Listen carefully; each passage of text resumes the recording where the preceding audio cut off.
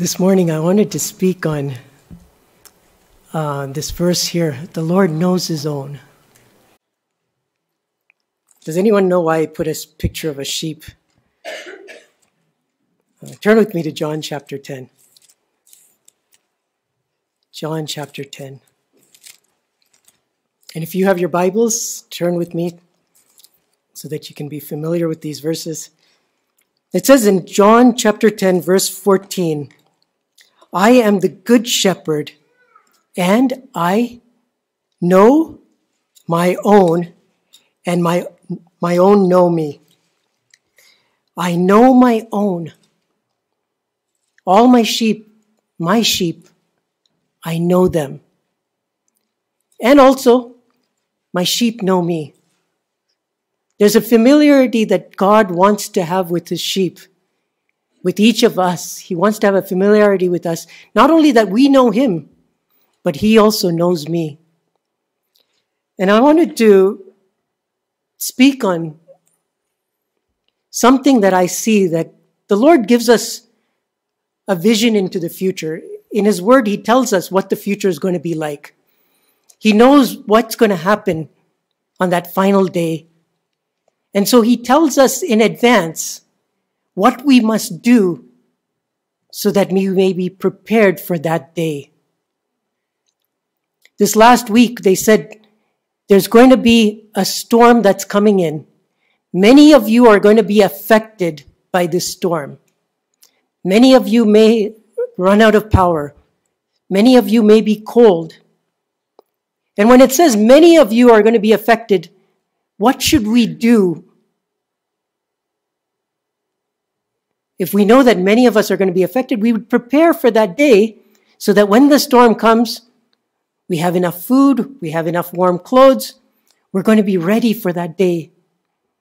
And when the Lord speaks about the final day when we stand before him, one thing he constantly says, many people will not be ready on that day. And so if I hear that many are not going to be ready on that day, I want to prepare so that I take heed to the Lord's warning today so that I would not be found among those many people. Turn with me to Matthew 25. In Matthew 25, Jesus spoke this parable, and he said this, Matthew 25, that this is how it's going to be on that final day. Verse 1, then the kingdom of heaven will be compared to 10 virgins who took their lamps and went out to meet the bridegroom. 5 of them were foolish, and 5 of them were prudent. For when the foolish took their lamps, they took no oil with them. But the prudent took oil in the flasks. Now when the bridegroom was delaying, they all got drowsy and began to sleep. But at midnight there was a shout, behold the bridegroom, come out and meet him. Then all the virgins rose and trimmed their lamps. The foolish said to the wise, give us some of your oil, for our lamps are going out. But the prudent answered, no, there will not be enough for us and you too. Go instead to the dealers and buy some for yourselves. And while they were going away to make the purchase, the bridegroom came. And those who were ready went in with him to the wedding feast, and the door was shut. Verse 11, later the other virgins, the foolish virgins, also came. Lord, Lord, open for us. Verse 12, but he answered, I do not know you. Verse 13, be on the alert, for you do not know the day nor the hour. All of these 10 virgins were waiting for the bridegroom. They knew the bridegroom was coming. They were getting ready to meet him. They all had a lamp which was burning. But when they came to the door and they were knocking, the 5 virgins who did not have oil in the flask, what did Jesus say? I do not know you. When I used to read this verse, and I don't know if you have read it this way as well, this is how I used to read it. But he answered, truly I say to you, you did not know me. Does it say that? That I did not know God? Or does it say that God did not know me? It says God did not know me. It didn't say that I didn't know him. These virgins knew the bridegroom. They were going to meet him. But when they got to the door, they found out that the bridegroom did not know them. And if the Lord says on the final day there's going to be 5 virgins that were ready and 5 virgins that were not ready, then I say, Lord, 50% of the people are not going to be ready. Lord, am I one of those in the 50% who's not ready, Lord?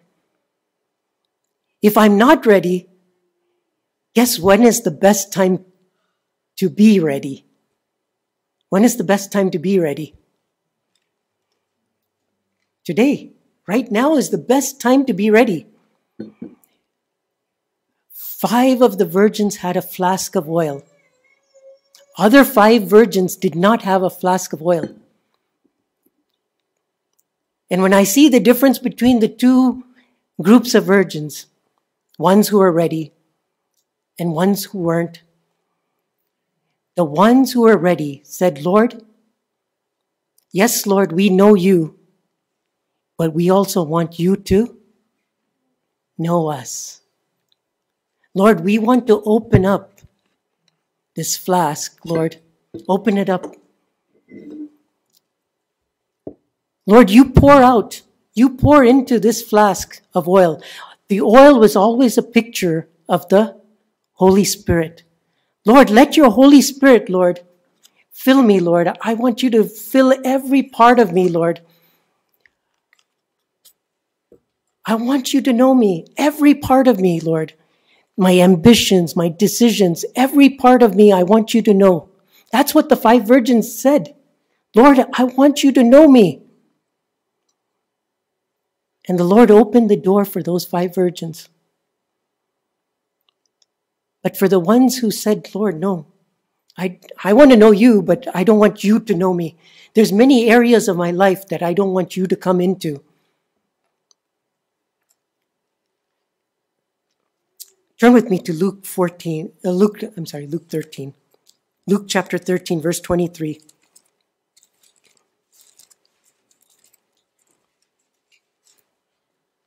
Luke 13:23. And someone said to him, Lord, are there just a few who are going to be saved? And he said to them, strive to enter the narrow door, for many, I tell you, will seek to enter in and will not be able to.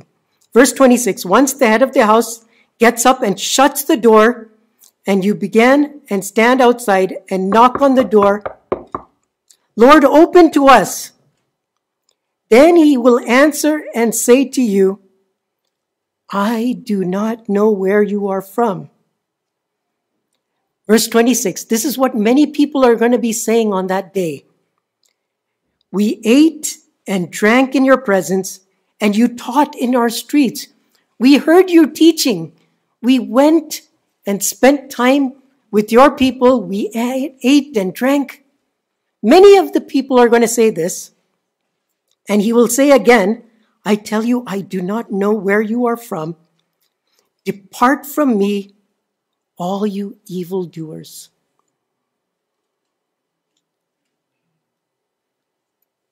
These are people, I can say, Lord, like the virgins, I want to go and meet you. I know you as my bridegroom. Like these people in Luke 13, I can say, Lord, I've eaten and drank with your people. I've heard you speak.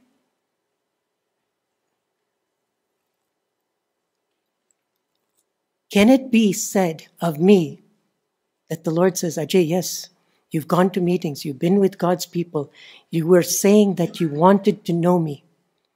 But Ajay, you never opened the door to let me come in and know you.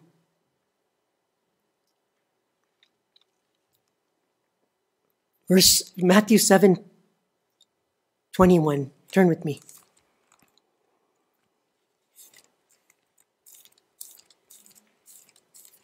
Matthew 7:21. Not everyone who says to me, Lord, Lord, will enter into the kingdom of heaven, but he who does the will of my Father who is in heaven will enter. Verse 22, again the word many.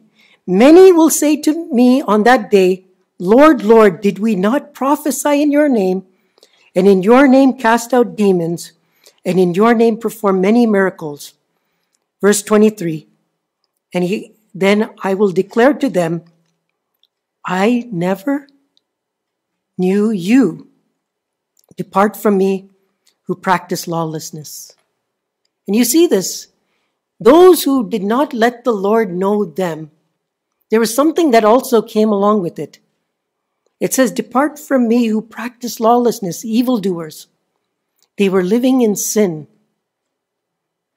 They were living in sin, and they did not let the Lord know them. They didn't want the Lord to come into their lives, to search them. And so, when I hear this, I say, Lord, today, I hear your voice, Lord. I want to respond, Lord. I say, Lord, you search me, Lord. It's a beautiful verse in Psalm 139. Each one of us can take this morning and say this to the Lord. Each one of you say it to the Lord. Search me, O God, and know my heart. Lord, yes, Lord, I want to know you, but Lord, I want you to know me. Search my heart, Lord. Search me, Lord. Come into every room of my heart, Lord. I don't want a single room of my heart to be closed to you. You come and know me, Lord. Try me. Know my anxious thoughts. And see if there be any hurtful way in me. And lead me in the everlasting way. Lord, see if there's anything, Lord, that makes you sad.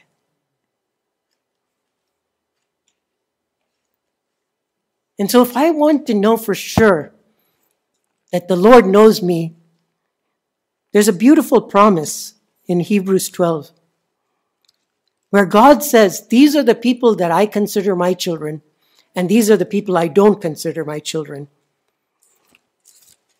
And if you want a birth certificate, a birth certificate from God that God knows me, this is a verse you can see.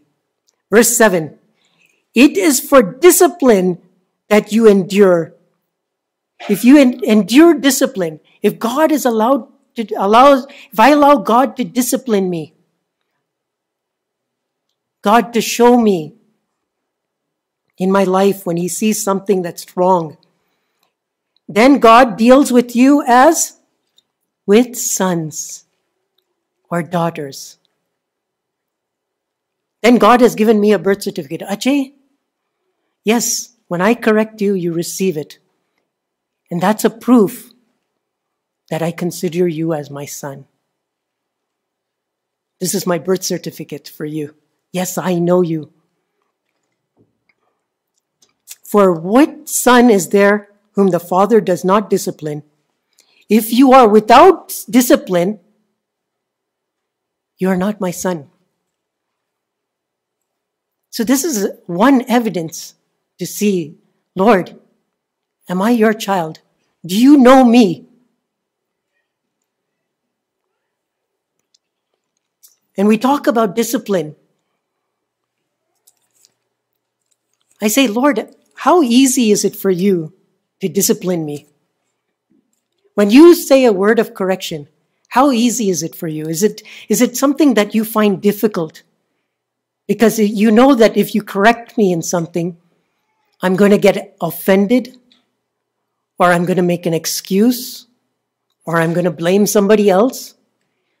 I make it so difficult for you to correct me that the next time you find something wrong in my life that you're hesitant to come and correct me? It's a good question. I want to ask the Lord this morning. You can ask as well. Lord, how easy is it for you when you find something wrong in me to correct me? Is it very hard? Or do you find it easy because I'm so receptive to what you have to say? I love this verse in Mark 14. Turn with me to Mark 14. There is one thing that Peter did. The Lord found freedom in correcting him. When he saw Peter going and preventing Jesus from going to the cross, he was able to correct him so severely and said, "Get behind me, Satan." Jesus had such freedom to correct Peter because he knew Peter would receive it. Read with me here, it says here in Mark 14, verse 34, or 33, you can read with me. And he took Peter, James, and John, the three of them, and being very distressed and troubled, he said to them, "My soul is deeply grieved to the point of death. Remain here and keep watch." Verse 35, and he went a little beyond them and fell to the ground and began to pray, if it were possible, the hour may pass him by. And he was saying, "Abba, Father, all things are possible for you.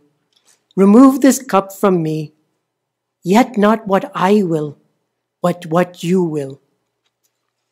Verse 37, and he came and found them sleeping.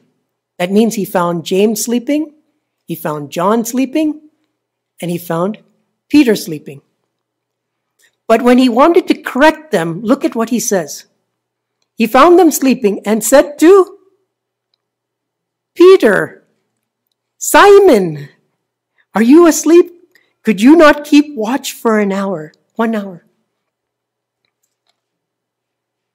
Wasn't three of them sleeping? Wasn't James also sleeping? Wasn't John also sleeping?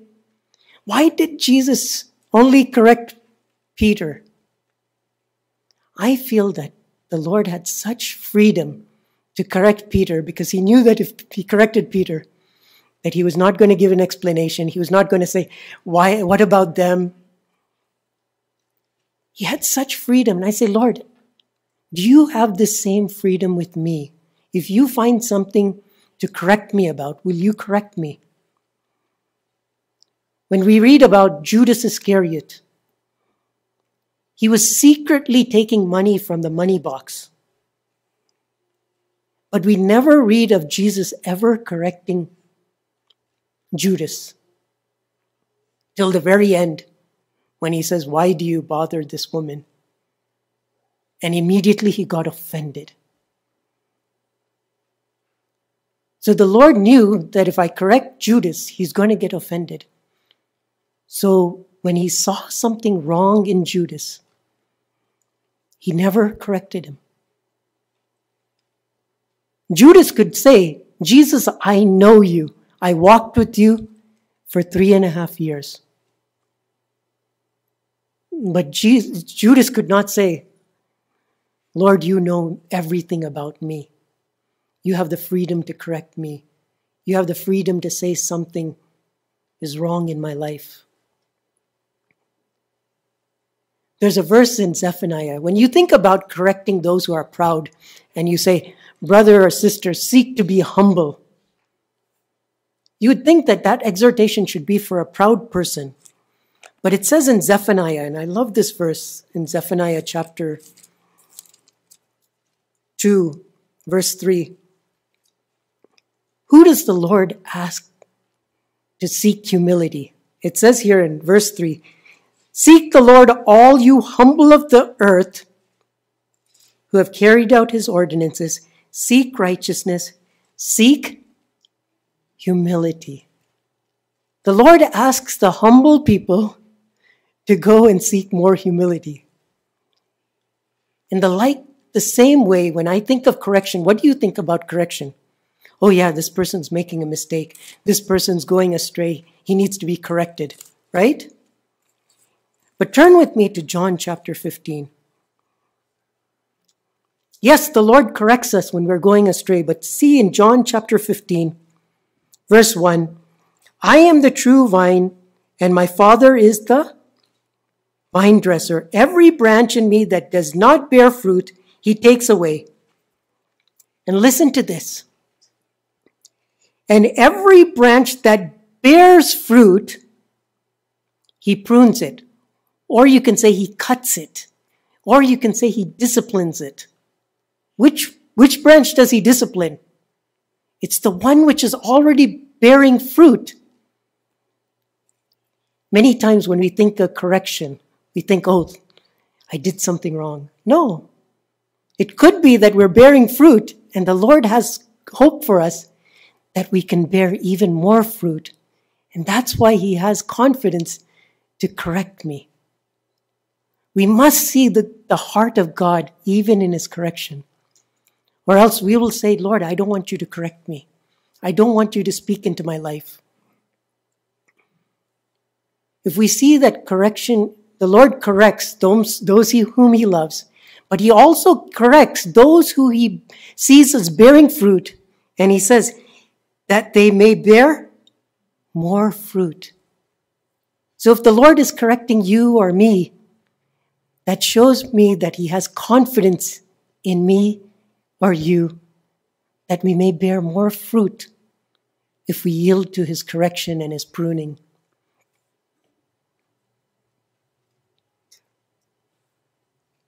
It is very true that the Lord has not dealt with us according to what we deserve.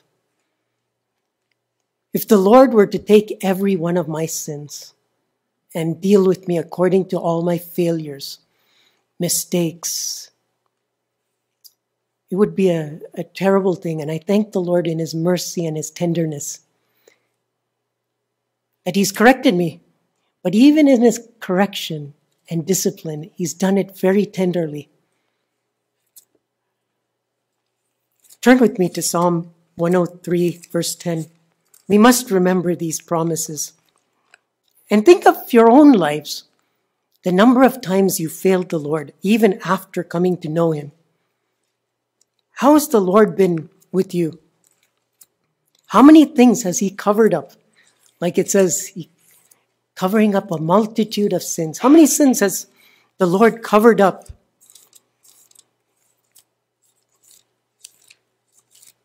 Psalm 103, verse 10.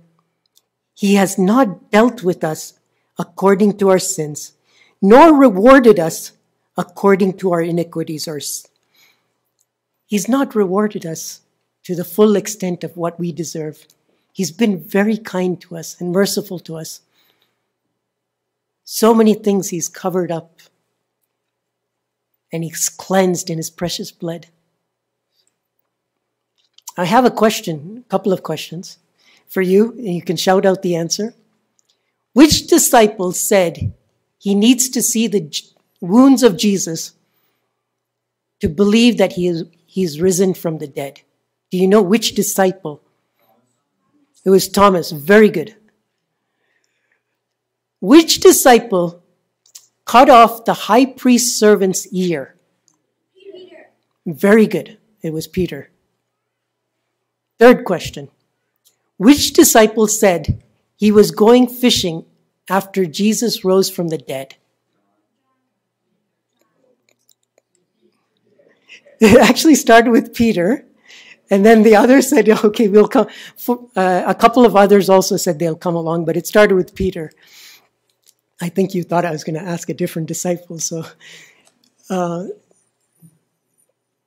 if you knew the answer to all three of these questions, the reason you knew the answer to these questions is because you read the Gospel of John. All the other three Gospels do not mention the names of these disciples, and some of them don't even mention the incident. And when I think about God's correction, when he corrected Peter, he did write down his failures, right? When Jesus said, "Get behind me, Satan," it's written in Matthew 16. It's written down. when he denied the Lord. It's written in Matthew. It's written in Mark, when he denied the Lord, right? It wrote there and it said Peter. But when it said about him cutting off the ears of the high priest's servant, it says, and one of them cut off the high priest's servants in Matthew, Mark, and Luke. It doesn't name that it was Peter. Do you know why? The Gospels of Matthew, Mark, and Luke were written around the time when the disciples were there. All the people who were living in that time could read Mark, Matthew, and Luke. And they would have seen all of Peter's failures, all of the other disciples' failures, all of the sins that they had committed. And I believe God in his mercy and compassion said, Matthew, I don't want you to write this. Just put, it was one of the disciples. Let them know that the high priest's servant's ear was cut off, but don't tell them who did it. And I believe the reason the Lord wanted it that way was he wanted to preserve Peter's. I believe he already felt very discouraged by denying the Lord and all the other areas where he had failed. And adding this one more thing, where he had cut off the ear, where he could have actually killed, right? If you cut off the ear, that was so close. He probably could have killed the high priest servants. And I believe he would have had such regret. Lord, I nearly killed a man. And if it was not for your mercy, I would have had to live with regret that I killed a servant throughout my life. And I believe that the Lord in his mercy said, Matthew, Mark, Luke, I don't want you to write this. But John, I believe that this is going to help others in the future. So I want you to write it. The Gospel of John was written about 85 AD, about 50 years after Jesus died and rose again. 50 years later, when you read the Gospel of John, Peter is not alive anymore. He was martyred about 67 or 68 AD. Thomas was martyred about 70 AD in India, in Chennai. When John was writing all of these things, the people he wrote about, most of them were not alive at the time, especially these apostles whom he wrote about their failures. And that's where I see God's great kindness, even in his discipline. He has not dealt with us according to what we deserve. God's love is so gracious, even in his correction.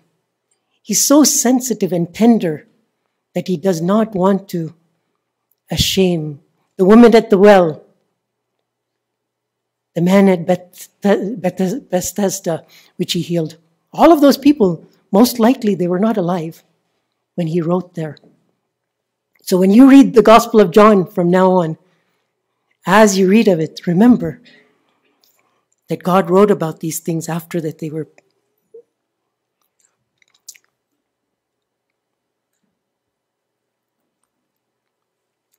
So then, if God is so loving, even in his correction, and him knowing me and showing me my un-Christ-likeness, why do I hide from the Lord? Why do I want to close this flask and say, Lord, don't fill this oil, Lord.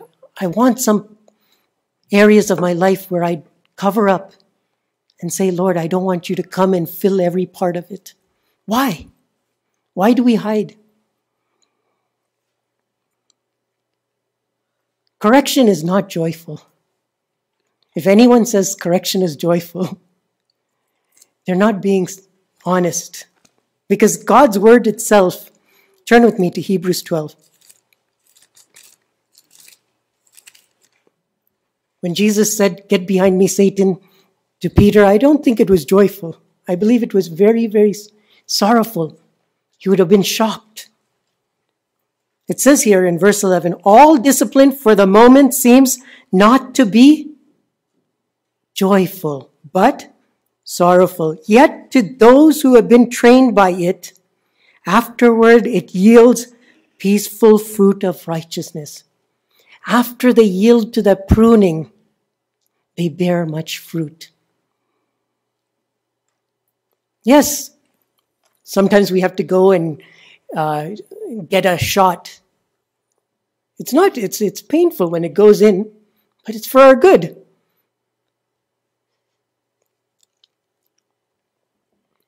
What's the other reasons that I would hide from the Lord when the Lord corrects me or he wants to show me? It's like in the garden, when Adam and Eve sinned, what did they do? Immediately they went in. They went and hid. It says they went behind the trees in the garden to hide from God. Why? Because they had failed. They had done something wrong.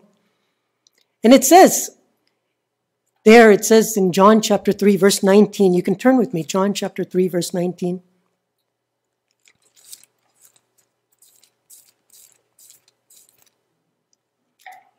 This is the judgment, that the light has come into the world, and men loved darkness more than the light, for their deeds were evil. Verse 20, for everyone who does evil hates the light and does not come to the light for fear that his deeds will be exposed. Why don't I come to the light? It's because when God shines his light in my heart, I'm scared to see what he's going to see. There's something in my life that I don't want him to see. And so that's why I hide in the darkness. But it goes on to say, but he who practices the right truth, he's honest. Yes, Lord, I failed. Yes, Lord, I sinned. What does he do? He comes to the light so that his deeds might be manifested, having been wrought in God. So there's two kinds of people. One, when they see the light, they run away because they're scared that God's going to see something that they don't want him to see. And the others, they come to the light saying, Lord, yes, Lord, I've made a mistake, but I want to be honest. You know it. I can't hide behind the trees. You already know I failed, Lord. I want to be honest. Today, the Lord has the light, and it's shining. He's come into the world as the light of the world. And as that light comes, you have two choices. One to hide, or one to come into the light and say, Lord, yes, Lord. It says about Judas, turn with me to John 12, verse 6. Now he said this, meaning Judas said this, not because he was concerned about the poor, but because he was a thief. And as he had the money box, he used to take some of it, pilfer, that means take some of it, what was put in it. And so when nobody was looking, what did Judas do with the money? He went in, took it. Do you think he would have felt comfortable if Jesus were to walk in just as he was taking that money? Do you think he would have felt comfortable? Do you say, Lord, come in. You can come and see every part of my life and what I'm doing in secret? No. He would have found a time when the Lord said, oh, I'm going to go here. And then he would have gone secretly and took the money. The first time he took it, I believe it would have convicted him so much. Judas, what you're doing is wrong. The second time it would have got easier. Finally, he would have came to a place where he could take money and his conscience would have not even bothered him, even if he knew that the Lord was there.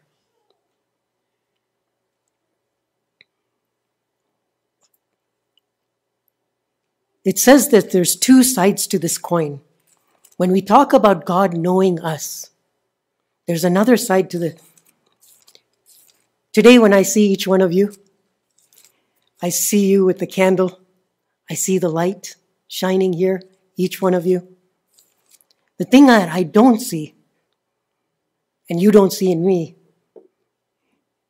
is whether you have opened up the flask that you have to the Lord. I don't know that. That happens in secret, whether you've opened the flask to let the Lord in, to know you when He corrects you. I don't know how you handle correction in your private life. I don't know. The Lord knows. You don't know how I am in my private life. You see me with my light today on Sunday. I see your light here on Sunday. But when the Lord comes, He's not going to ask who has a candle. He's not going to ask who has the lamp. He's going to ask who's having the flask of oil. If I'm content with all of you seeing my candle today, my lamp today, and I'm not interested in what God sees, I'm almost guaranteed that I won't be ready when the Lord comes, because I was only interested in what you all see on Sunday, but I was not interested in what God sees all the time, which is in private. And if there's one thing that we must all take seriously and take to heart this morning, is remember on that day, the one thing that will matter is what was inside that flask, whether we opened the flask to the Lord to have His way in us, to know us fully, or whether we covered it up. What we did in public will not matter on that day. Turn with me to 2 Timothy. 2 Timothy chapter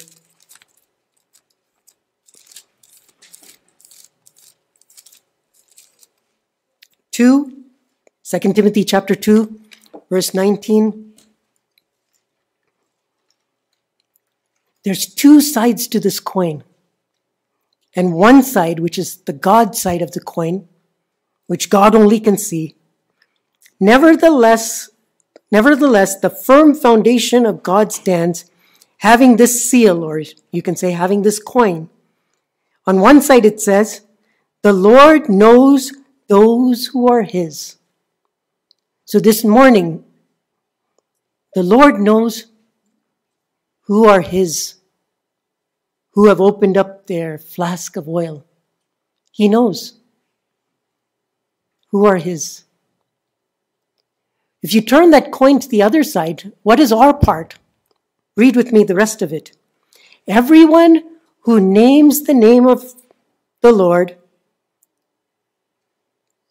is to abstain or to depart from wickedness. So the Lord knows who are His. How will I know on my side if I'm His or not? If I'm His, I'll let the Lord come to every part of my life, and I'll depart from iniquity. There's something, you can't say the Lord knows me and I'm living in sin. The two can't stay together. Either I'm departing from sin and I let the Lord to know me, or I'm living in sin and I don't let the Lord into my life to know me. It's one or the other, a desire for sin. And this is a verse I think we can all remember. Today, you will never forget this verse, I believe.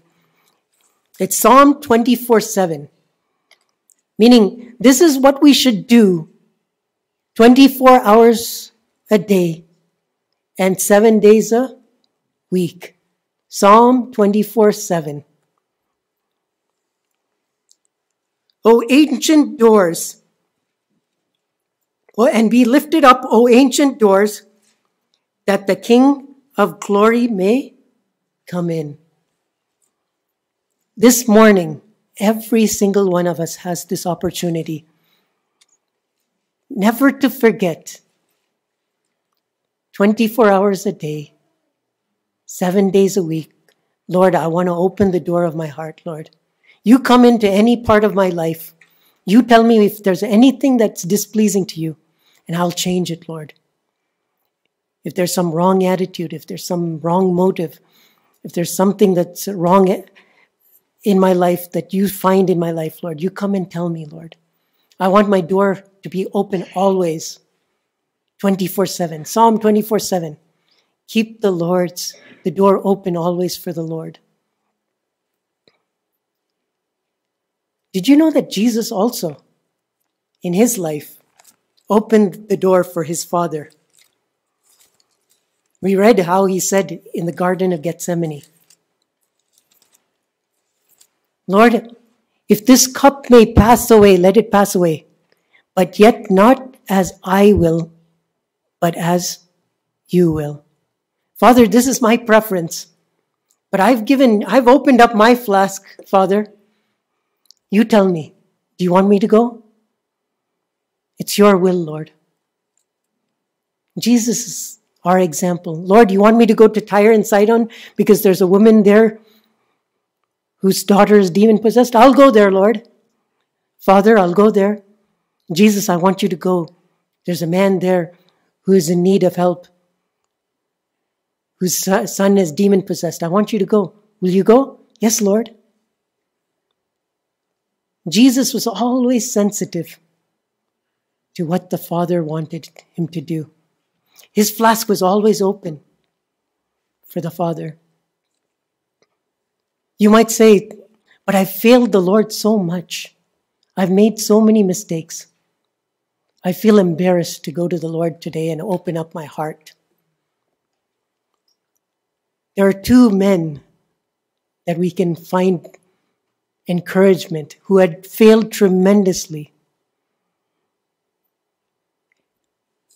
who opened up their hearts to the Lord in their lives. Turn with me to Luke chapter 23. These are people who have failed greatly, who still found hope that they could open up their hearts to the Lord.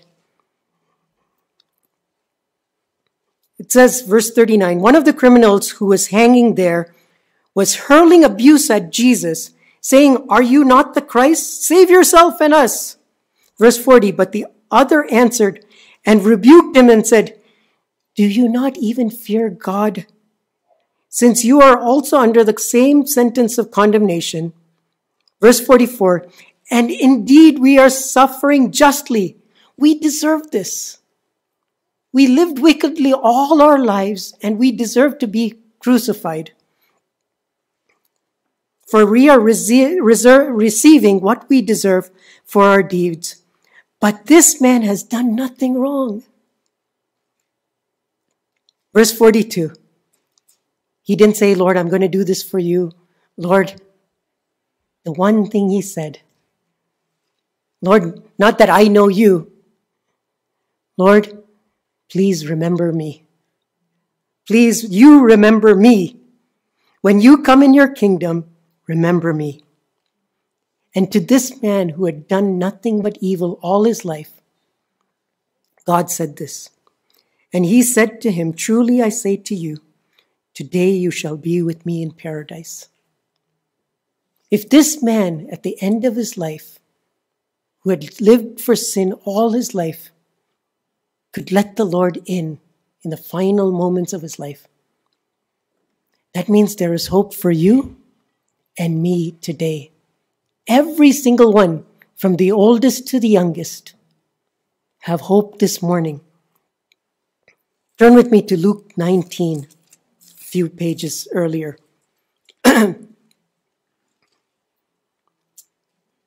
Verse 5. When Jesus came to the place, he looked up and said to him, Zacchaeus, hurry and come down, for I must stay at your house. This was a person that Jesus knew his name. Zacchaeus was not saying Jesus. Jesus was saying Zacchaeus. The Lord knew his name. A man who had failed, who had cheated many people. Another man who had failed all his life. Jesus said to him, I want to come and stay in your house. Will you open up your door and let me in? And it says to this man who had failed all his life. And he hurried and came down and received him gladly. There shouldn't be a reason for any one of us not to receive the Lord gladly. Even if we've failed miserably, today we can say, Lord, you know, you've seen all my failures. But Lord, thank you, Lord, for giving hope for even one who's failed so much. Come into my life. I open every single door of my life to you. And the final verse as we close, in Revelation chapter 3, one of the last words that he says to the church. First he says, verse 19, those whom I love, I reprove and discipline. Therefore be zealous and repent. Those I love, I reprove and discipline. So the Lord is telling you, if you want this love of mine, remember, it comes with reproof and discipline. And after he says that, this is what he says next. Behold, I stand at the door and I knock. If anyone hears my voice and opens the door, I will come in and I'll dine with him and he with me. He tells him, if you let me in, I'm going to discipline you. I'm going to love you. I'm going to correct you. And now he says, I'm going to knock. Will you let me in? This morning, dear brother, sister, young person, friend, we know what the final day is going to look like. More than the Lord asking, do you know me? The Lord's going to ask you whether he knew you. Today is the day of salvation. There's hope for every single one of us. Let us open the door and say, Lord, there's no pit too deep that the love of God cannot reach deeper still. May the Lord help us. Amen.